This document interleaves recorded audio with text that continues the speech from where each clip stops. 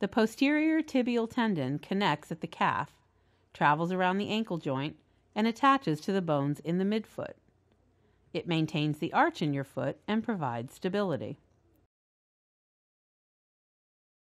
The tendon may become inflamed or torn as a result of sports injury, obesity, or certain medical conditions. Problems with this tendon are more common in women. Posterior tibial tendon dysfunction can cause pain and swelling at the inside of the ankle, a reduced arch and flat foot, weakness, and the inability to stand on the toes.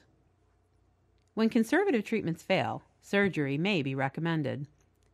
There are several types of surgery, and you may need more than one procedure.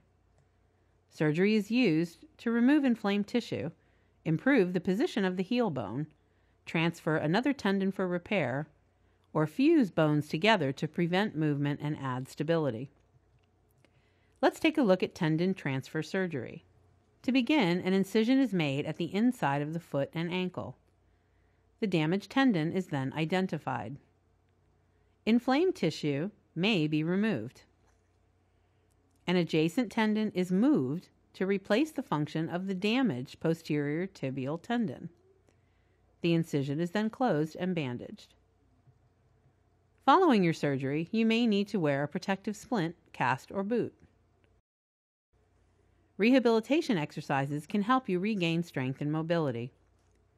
You may need to walk with a cane or crutches at first. The amount of weight that you can bear on your foot will gradually be increased.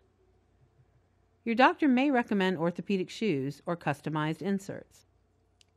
Recovery varies from person to person and depends on the extent of your condition and the procedures that were performed. Your doctor will let you know what to expect.